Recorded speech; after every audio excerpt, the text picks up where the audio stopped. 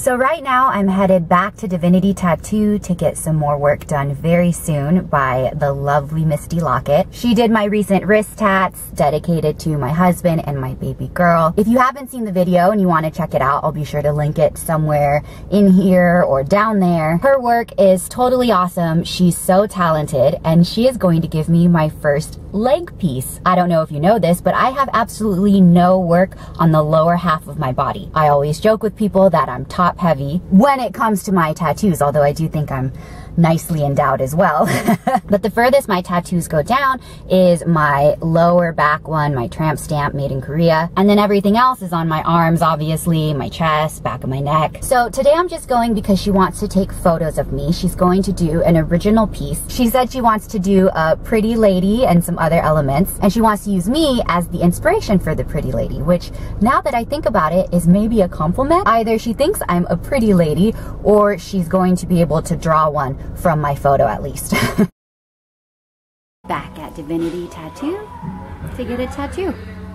I haven't learned how to balance it yet, really, with that and like my finances and time and everything. But it's like super beneficial. So it's the next morning. Misty has me healing it using this Sanoderm stuff, which she says if I do it right will heal it in a week. As you can see, I've sprung a leak, so I need to clean it up right now. It's very sticky. So Misty told me this is something that hospitals use. The idea behind it is it's good for your body to heal itself with its own juices, which I know is gross to say, but you trap it in there and you don't let anything get to it, like outside bacteria or anything really. So I'm gonna get this one off, clean it with some dial soap, let it air dry, ooh gross, for a half hour she said, and then rewrap it and leave it wrapped in this stuff for a week straight. And she said it'll build up more liquid and it might start to leak, and I'll just patch it, like keep going further down and keeping all this stuff trapped in there and not letting anything get to it.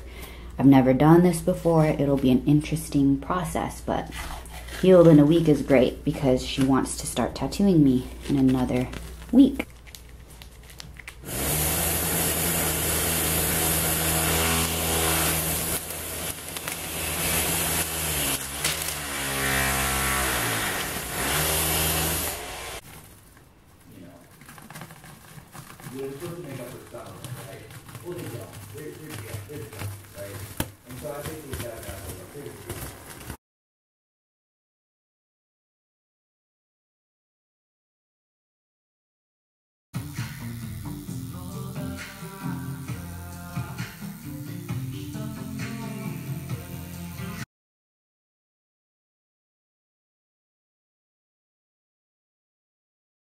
It's been 2 days since we did the last session, which was this part up here, and this time it's leaking up instead of down my leg, and I can't really show you because it's leaked all into my butt area, so I just keep patching my right butt cheek. A lot of liquid is still trapped in the face area, so you can see it looks muddy in there and wet still.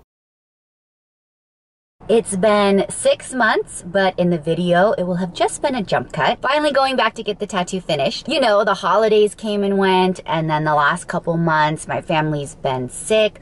Quinn and Olive have both been sick twice. They kept passing something back and forth to each other, and then finally I got sick. And turns out, because I rarely ever get sick, I know people say that, but it's true, I'm a big baby about it. I did a lot of complaining, so kudos to those of you who are sick often.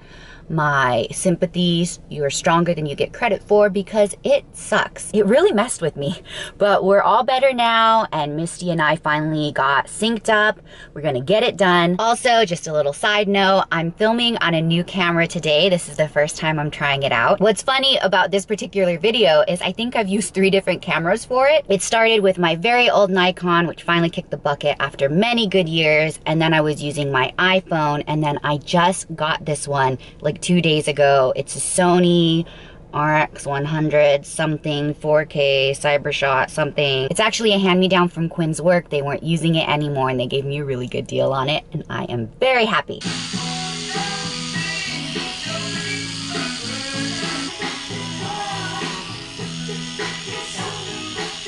It's been a few weeks and I wanted to show you how it's looking now that it's pretty much healed. I didn't use the Saniderm stuff this time around. I did the more traditional healing, saran wrap, cleaning it with unscented soap, Aquaphor, unscented lotion. Apparently that special wrap isn't good to use over and over. Your skin needs time in between to rebuild up some of its goodness. Can't think of the word. Funkiness is what I want to say, but that sounds gross. Anyways, here's a close-up.